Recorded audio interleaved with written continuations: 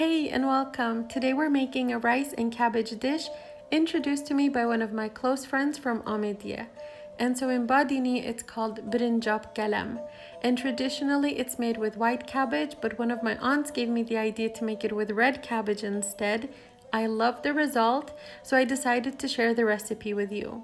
Now let's get started with the ingredients we're going to need. Here I have some short grain rice, red cabbage, and you can of course use white cabbage instead and keep it traditional. You'll need whole sumac berries for this dish.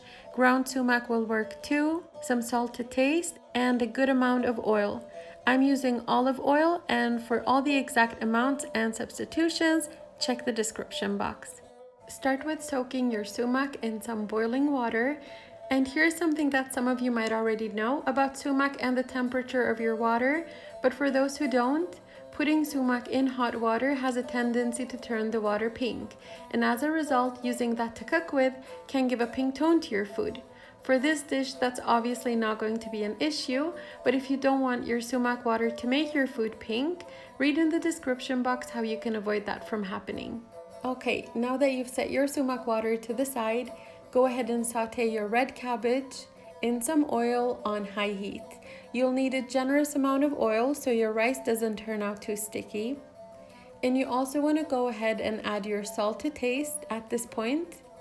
You want your cabbage to wilt down, and then you want to take it one step further and get it partially caramelized. This will take about 10 minutes or so. Use a lid to speed up the process of wilting down the cabbage if you want to, but just remember to stir things around every now and then.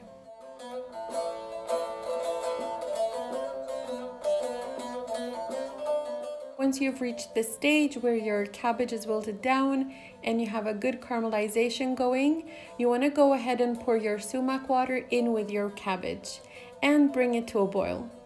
Use a sieve to catch the sumac berries. Taste the broth to see if you need any more salt. And when you've reached a boil, go ahead and add your washed rice. I didn't soak mine ahead of time, but I did wash it thoroughly until the water ran clear. You can soak it if you want to for about 20 to 30 minutes, but just remember to use less water when you go ahead and cook it. Stir your rice and cabbage mixture until the rice has absorbed enough water where it starts to look a bit dry. That's when you want to turn the heat down to low and cook this covered for about 20 minutes or until your rice is tender. You want to go in and stir your rice only once, about halfway through the cooking process.